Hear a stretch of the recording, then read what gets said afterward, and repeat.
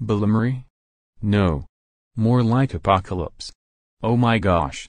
This show sucks. This show is a huge ripoff of King of the Hill and regular show. Which was way better than this. This show is about these 10 characters, and they like to go on stupid adventure. The animation are stupid, the theme song are bad, and the music are lame, and the characters are jerk. Thank God this show got cancelled in last year. So, screw Balamory. And screw Squid Game. Note, if you like this show, I respect your opinion. Anyways, this is way better than Balamory. End of rant.